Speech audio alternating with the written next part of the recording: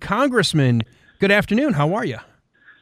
Good, Alan. How you doing? Sorry, a few minutes late. Had a committee hearing running a little long. Oh, you know what? Business of government should never trump my show. Just wish that the government was actually doing something worthwhile. So, well, I know we always try to ahead of time give you a sense of which direction we're going. Of course, you're very good on your feet. I didn't send this ahead of time, but I think you should be able to deal with it as my first hour topic. Did you get a chance to see some of the now concrete breaking news from last night of just how badly the Fulton County election supervisor and the Fulton County election counts were here in Georgia in terms of fraudulent numbers? I mean, I've picked up a little bit. I mean, we've been following what's been going on there, but I did pick up a little bit of Tucker Carlson, what he said about it last night, and some of the what AJC was reporting with the duplication of ballots that were being counted. I find this to be troubling that the Biden administration intentionally goes to Pennsylvania to put on a speech where he uses every ounce of hyperbole, exaggeration, and fear-mongering to say how all of these states that are trying to tighten the security around their elections, not limit who can legally vote, but trying to prevent cheating. He goes to Pennsylvania, which is also looking to audit because they were one of those key states. He doesn't like Georgia. We lost the All-Star game because no one bothered to read the law. Arizona's being fought. In fact, the Department of Justice saying we're going to use every ounce of effort we have to fight every chance to audit the vote. Why, if this was, according to 8 months ago, the headlines, the greatest, cleanest, most pure, fraud-free election we've ever had? Right, and this is the thing. The fact that they're out there talking about it is, to me, more evidence there's something there they don't want you to look at. Don't look at the man behind the curtain, okay? It's just because we know it's there. Every action that they're taking, when Georgia came out with its voting law, which ironically, the All-Star game was the lowest watched All-Star game in history. I mean, that ought to tell you something where the American people are. They moved it from Georgia because of the voting law, and they moved it to a state who has less access to ballots than Georgia does under the new law. Mm-hmm. This is so politically driven. And here's the thing that gets me. I'm told quite often that because I still question the 2020 election, and I still support the audits, and I support trying to find, where things did not go right and get the answers to them, that somehow I'm an enemy to our country. How dare I question the authority when they tell me it's okay? So my response, I was asked this by a CNN reporter just a few months ago, about 2 months ago. Said, why do you continue to perpetuate this lie? I said, well, there's no lie. We're questioning it, right? She said, well, yes, but aren't you an enemy to democracy by doing this? And I said, well, I recall when I was in the military, we were in the middle of a Cold War fighting against a nation, the Soviet Union, to where if you even questioned authority, you would end up in jail. America was built differently. It is our responsibility and duty as citizens to question authority. Thomas Jefferson said, where the people fear the government, there's tyranny. When the government fears the people, there's liberty. It is part of our constitutional responsibility to question the authority, not just take what they say, lock, stock, and barrel, and go on. Now, what I asked a CNN reporter, I said, so why was it okay for Stacey Abrams, who has still not conceded the 2018 gubernatorial election, why is it okay for her to claim fraud in that election? Maxine Waters and Nancy Pelosi, for 4 years, claimed that Trump was an illegitimate president because of a fraudulent election. Why is it okay for them to make those claims? But when we have claims with thousands of affidavits sworn under oath of irregularities, if we even question that, somehow we're an enemy of democracy. That CNN reporter looked at me and said, I never thought of it that way. But never ran the cliff either, by the way.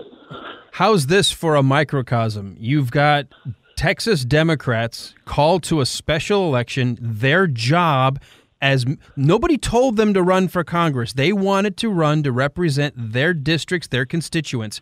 They're in the minority. They don't like that they can't force the way they want election laws to work in Texas. They feel like it's being forced on them. So what do? Run to Washington, D.C. and say, let's force all the states to do elections the way we want. Yeah, exactly. And this is the thing, is they're in violation of their oath of office. They're in violation of state law. They will be arrested when they get back to Texas. No, they're not going to be arrested to be thrown in jail. They're going to be arrested and brought to the House floor so they will do the job that they swore to their people they were going to do. If you don't like it, vote against it. But what they're doing is holding up a representative republic because they can't get a quorum because they don't like it, and so they're taking their ball and going home. And, I mean, they're literally acting like middle school children. Mm-hmm. Probably middle school children actually probably act a little more mature than what we're seeing out of Democrats, nationwide. They don't like what's going on. They have shown how they can manipulate things, and they don't like it that others are trying to correct it. If there was truly nothing wrong with the election, why are you so upset when people like Georgia and the legislature is simply putting into play ways that will make it even harder to cheat in an election? What is wrong with that? Polling shows. Well. I'm sorry. Go ahead. I'm sorry. I cut you off. No, I just say if this election was with such integrity, then why are you against even making it better? Right. What I was going to say is polling has shown, even across liberal Democrats who were polled this question, should there be a voter ID to secure your vote? Even that's the lowest category, the liberal, self-identified liberal Democrat, still 59% said, yeah, you should probably have some way of proving you are who you are. This is, I think, a losing topic for Democrats to try to win over this idea of nationalizing the election process. Now, ironically, that poll came out the day before we had a committee hearing. I'm on the House Administration Committee, which oversees federal elections. And we were having a committee hearing on election integrity, and it was all, they were still trashing Georgia's election law. And I was able to get the former Attorney General from the Obama administration, who in his opening statement trashed voter ID. In his written statement that he provided earlier, he was totally opposed to voter ID. I brought up that poll, and I asked him directly, so has this changed your mind? Do you or do you not support voter ID when the majority of Democrats even support it and 87% of Americans do? He said, well, I do support voter ID. I just don't support restrictions on what kind of ID you could use. Which, all right. He went on to talk about college student IDs. Now, how secure are college student IDs? They give them to foreign students that come in, right? So right. It's like, well, we'll go on the record saying, yes, we do support that, but we don't want any limits on what the type of ID is. So I guess if you just want to print out an ID at an office supply store, then that should be okay. Well, let me ask this as because I want to hit a couple of other topics. And by the way, folks, if you're just tuning into the Erick Erickson Show, we've got U.S. Congressman Barry Loudermilk joining us, chatting about all of this voter ID, voter integrity, all of the work that states have done to try to prevent voter fraud. Because, Congressman, we know that last year was an odd year, and we know that a lot of secretaries of states around the nation, a lot of even counties or cities, put voting rules in place without going through the legislature. You can't look at those things that people did, quote, illegally, and say because you're getting rid of what they did illegally that you're somehow restricting the vote, right? Right. Well, when any governmental body or non-governmental body other than the state legislature makes any change to the electoral system, it is unconstitutional and illegal. Yeah, the end of story. The Constitution is clear. It says that only state legislatures can make any change to the time, place, and manner. It's the time, place, and manner of elections. Now, Congress has a secondary role, which is only to be used in extreme circumstances, according to Alexander Hamilton talking about in the Federalist, that the primary is the state legislatures, no one else, not a Secretary of State. Secretary of State can't decide just to send out applications to every registered voter for an absentee ballot, nor change the signature requirement. That can only be done by the state legislature. We had instances in Pennsylvania where the courts were changing it, secretaries of state were changing it, governors were changing it, and even outside groups were changing election law. I mean, in Georgia, there was no provision for ballot drop boxes. And all of a sudden, we see ballot drop boxes. Why? Because the state elections board decided we'll allow election drop boxes. They are not the state legislature. Mm-hmm. And the Constitution doesn't say that the state legislatures can delegate that authority. So this was the reason why many of us objected to the counting of the Electoral College. I came out with a press release just a few days before the count, and it was on that basis that there were changes made to Georgia's election law that was not done by the Secretary of State, and there were so many allegations, which included sworn affidavits that had gone unanswered about irregularities, lack of chain of custody. I mean, the list went on. I had 600 affidavits in a notebook in front of me. Those allegations weren't answered, and I had several in the legislature, Georgia legislature, say, look, we can't be sure that the electors will truly represent what the will of the people were because of these problems. And so the majority of those who objected to the Electoral College count on January the 6th was because of the constitutionality of it, of all of these states that made changes, ad hoc changes, without the state legislatures taking action, was unconstitutional. All right. We have to take a break. I think I've got you for one more segment. You're going to be able to hold for just a few more minutes, right? All right. Absolutely. We're here with U.S. Congressman Barry Loudermilk. I'm Alan Sanders, filling in for Erick, who will be back on Monday. Let's go ahead and take a time out. We come back. I want to chat about the difference between the First Amendment as it relates to private companies, but then what happens when that private company is being told by the White House what to do. Welcome back, everybody. Alan Sanders filling in. I've got with me, returning for a few more minutes. We got about 5 minutes till the bottom of the hour, U.S. Congressman Barry Loudermilk. And Congressman, I know you have a reverence, as do I, for the Constitution. I think, like me, I call myself, everybody goes like, what are you, a Republican? I'm like, I don't go by labels. If anything, I'm a constitutionalist. If it says we can do it in that document, I'm okay with it. And if it's not there, then where are you reading it? That's how I look at the Constitution. Yep. I get in this discussion about social media, and I have for a while, and there's always been this little tickle in the back of my head that was trying to figure out how to explain why censoring social media bothered me.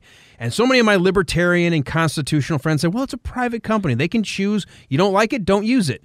But now, and I'm going to read you an actual message from today's press conference from Jen Psaki, the press secretary for the president, saying, quote, "We are in regular touch with the social media platforms about COVID-19 related misinformation. We're flagging problematic posts for Facebook." Congressman, is this the backdoor way of the government infringing on the First Amendment? This is one of the most troubling things that I have heard coming out of the Democrats, and especially the White House, that I can remember. I mean, when you have government-controlled media, which we know that the mainstream media has been basically the communications department for the liberal Democrat Party. That's no, I mean, they're not hiding it anymore. We saw it through the Trump administration, misinformation coming out. But now, when the White House is basically saying, hey, we're telling Facebook what can and cannot be said, this is the type of thing that has happened continuously through history in communist and fascist states. I mean, if you want to see this being played out right now, all you have to do is look to the east, to China. If any media says anything outside of what the government blesses it to say, it's shut down. You look in the Soviet Union, in Russia, the same thing has happened over there. This happened in Germany in the 1930s, where the government started telling the media what they can and how to say things. This is a precursor to that. This is one of the most shocking things I heard recently was Secretary Becerra from the Health and Human Services Department saying it is our responsibility and our authority to go and find out who's vaccinated and who's not and tell you have to be vaccinated. No, it's not. Look, and the thing about the Constitution is a document that limits government power. It isn't one that grants the power. It sets up the structure of the government. And I've said this to my colleagues on the other side of the aisle. This document is a restriction on your power. Oh, no, it isn't. I said, well, if that's the case, why does the First Amendment begin with Congress shall make no law? Right. Okay, that's pretty restrictive, right? Hey, all they have to do is go back. Barack Obama, before he ever ran, once said we should rethink the Bill of Rights because it's a negative document. It tells government what it can't do. We should re-envision it to what it can do. No, that was crafted intentionally to limit government. If you study our founders, what did they fear more than anything? The very government they were creating.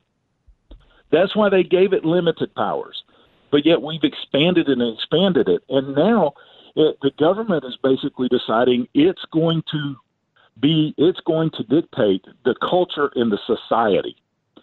And this is the great battle that we're having right now. And look, social media to me is socialist media at this point. That Facebook is not standing up and saying, look, we don't take orders from you. We're a private company. We're going to support the First Amendment rights of the people who are using our platform. But they have run from that over and over again. They're willing to censor anyone on the conservative side. It's happened to me on Facebook. Congressman, they'll throttle back my post. I've got less than a minute. I've got less than a minute. I want to ask you this. Okay. If this is if we've got them on the record, and we know, and we've seen the redacted emails, even with Fauci contacting the CEO of Facebook. I mean, I don't want to use the word impeachment lightly, but if you are intentionally subverting the First Amendment, isn't that an impeachable offense? If it goes to the level of a high crime or misdemeanor, yes, it very well could be. And if you're trying to purposely circumvent the rights of Americans, then we have to take a serious look at that. Congressman, and, we need to take a look at Facebook for going along with it, too. Right, especially since we see how much misinformation they said last year was misinformation. They came back this year and went, whoops, sorry, our bad. Congressman, I am out of time. Thank you so much for joining us here on the Erick Erickson Show.